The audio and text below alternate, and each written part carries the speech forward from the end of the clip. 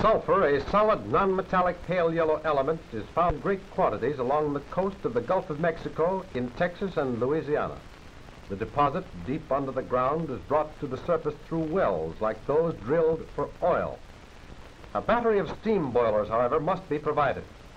The steam is forced underground, melting the sulphur so that it can easily be brought to the surface in a liquid state. The melted sulphur is pumped into vats, where the cooling process starts. You see it here pouring direct from the wells. In this stage, it strikingly resembles crude petroleum. As it cools, it becomes thicker and is pumped from the receiving vats into big wooden tanks, much like the forms into which raw cement is poured.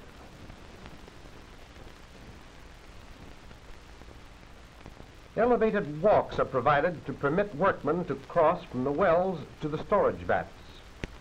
It takes about 6 months for the sulphur to harden enough to permit the removal of the wooden sides of the temporary vats. This framework is removed when the sulphur becomes hard and brittle.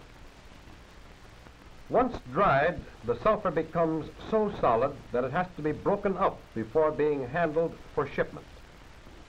These workmen are drilling it and tamping in a load of dynamite, just as you might see them do in the face of a stone quarry. The pile of sulphur here represents the product of about 6 months from the wells. Tons of dynamite are used in this shot, which crumples up the face of the sulphur mountain and smashes it into small bits, small enough to be loaded into cars. The blast usually sets fire to the powdered sulphur, but it is easily extinguished without doing great damage. And now the sulphur, having been loosened by the blast, is attacked by steam shovels and loaded in cars to be taken away to be used in various ways in manufacture. Sulphur is largely used in the manufacture of pulp for newsprint paper, for vulcanizing rubber and other processes in rubber manufacture, in medicines, in the refining of petroleum, in the making of steel, and in gunpowder. One of its compounds, sulfuric acid, is extensively used in a number of manufacturing processes. The sulphur wells, however, are only one of the many sources of supply of sulphur. It is sometimes found in a free state and mine. This is a piece of native sulphur such as is found frequently in volcanic regions. It occurs often in irregular masses, but sometimes exhibiting distinct crystals of the form known as rhombic octahedra, that is, having 8 distinct faces. For commercial purposes, sulphur is often cast in molds appearing as brittle sticks known as roll sulphur. It is also used in a powdered form called flowers of sulphur. Sulphur is almost insoluble in water.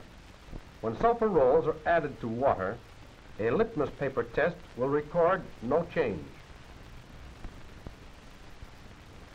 When flowers of sulphur are added to water, the litmus paper indicates a strong acid reaction. This is found to be due to impurities caused by oxidation. Milk of sulphur is used as a medicine. It is made by precipitating sulphur from one of its compounds by adding hydrochloric acid. It gets its name from its milky appearance. The behavior of sulphur when heated is of great interest to the chemist, as its form can thus be varied.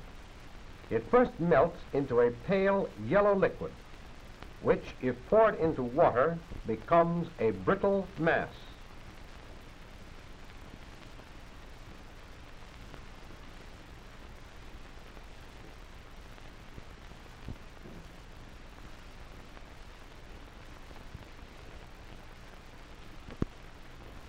If, when melted, it is allowed to solidify slowly and the crust is pierced and the remaining liquid poured off, the sulphur is found to be in an entirely different form, having long needle-like crystals, and is called prismatic or monoclinic sulphur.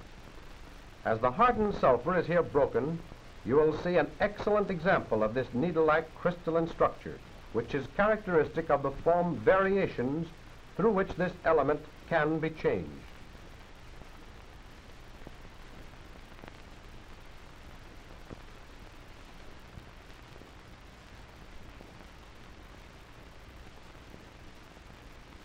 If the heating is continued, the sulphur thickens somewhat and then poured into water, here is the result.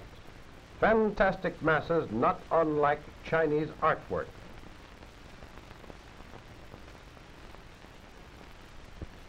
At higher temperatures, the sulfur becomes very dark and viscous. Poured into water, it retains its sticky quality. This form is known as plastic sulfur.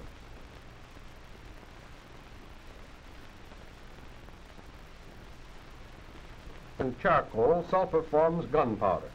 If merely mixed, then ignited, combustion is considerable residue.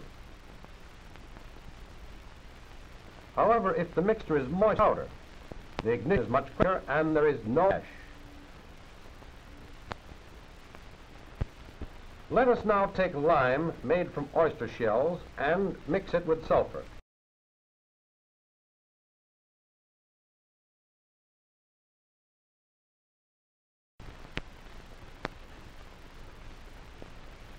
We break it open, we find the combustion has taken place. The residue is a white powder.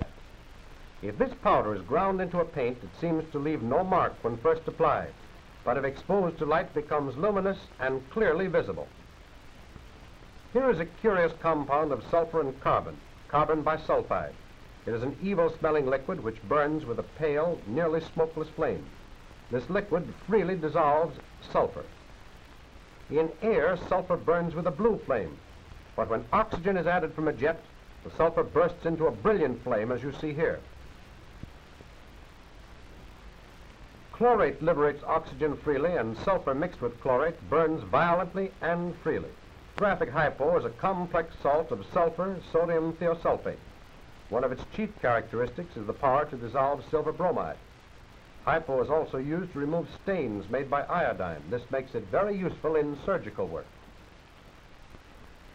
Sulfur combines with hydrogen to form an evil-smelling gas called sulfurated hydrogen, or hydrogen sulfide. It can be made by placing iron sulfide in a Wolf's bottle and adding hydrochloric acid.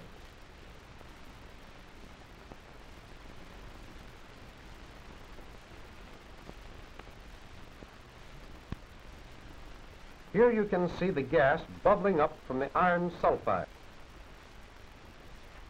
This gas is present in city air due to pyrites, combination of iron and sulfur, found in coal. This gas blackens pictures. Here we show you its action on a painted surface containing lead. Sulfuric acid is known.